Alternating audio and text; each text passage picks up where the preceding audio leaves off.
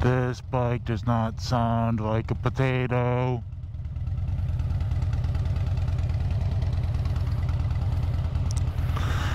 But I know someone's bike that sounds like broccoli.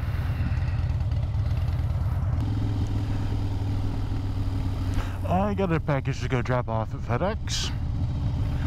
And, yeah, so I'm returning, or like trading in, maybe a better wording, my old MacBook Air. Getting some money for it through Apple and basically financing the new Mac Mini.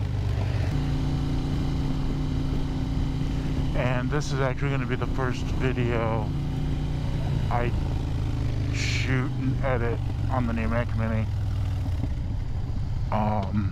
to try it out. Supposedly the rendering is pretty bad. Not great performance because it doesn't have discrete, like separate video card chip. And when you go to do things like put in text and like titles and color corrections is where it gets ugly. But supposedly the rest of it, like cutting and splicing stuff together and then doing those like basic kind of timeline edits are supposed to work really well, and not notice the deficiencies in the kind of design of the Mac Mini's processing capabilities. But then it's also, but at the same time, it's also supposed to be great in terms of rendering performance. So I'm really interested to see what it's gonna look like. And also because like I don't really do a lot of additional like video color edits. So I'm kind of curious to see what will happen, what how its performance will look like, and if it would necessitate truck full of cut firewood, I guess. If it would need, or if I would want to spend the money on, like, say, an external GPU, which I don't. Yeah, and it just snowed earlier last week.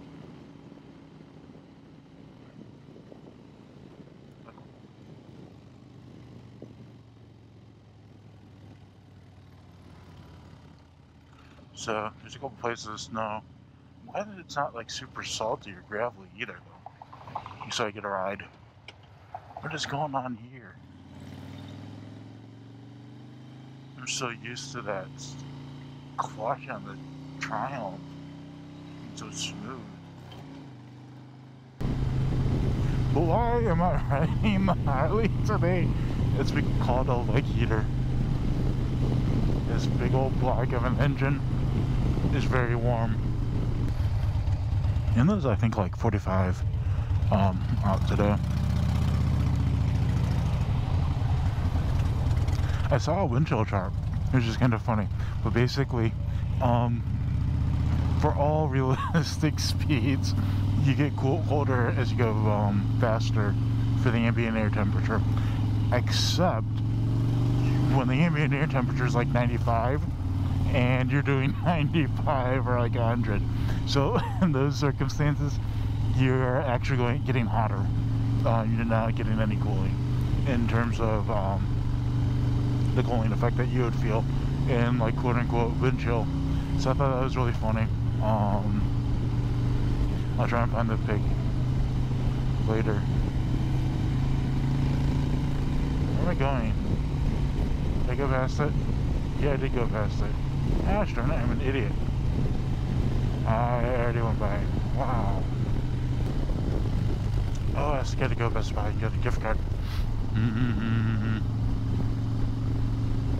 Oh, and I can get that hard drive too.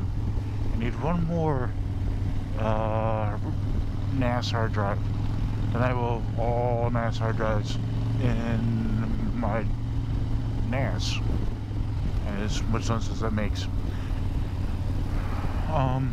Yeah, so it doesn't make sense off the top of your head why you would want a NAS hard drive unless you own a NAS. And the reason that I'm getting a NAS hard drive, one more, is because what happens is if you take a normal hard drive, it doesn't do what's called like at a high level error correction or error checking. So as you're writing data onto your hard drive in a NAS, you're writing typically in a RAID configuration. So what that means is if you're not using a NAS drive, while you're trying to do the writes to the drives, what happens is basically it gets hung in a loop.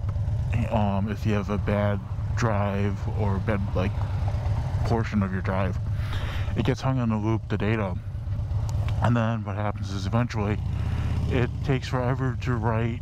You know, let's say if I'm writing a 1 gigabit file across, and 200 gig and 200 megabytes of that goes on this one bad drive.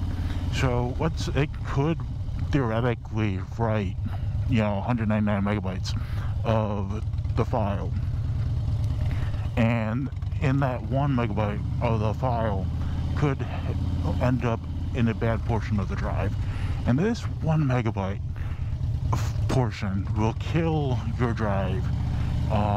And it kills your drive in the sense that it drops the drive from your RAID and you basically lose a disk, and then your RAID will say, no, I am not going to allow you to use this disk anymore, and it's time to go get a new drive.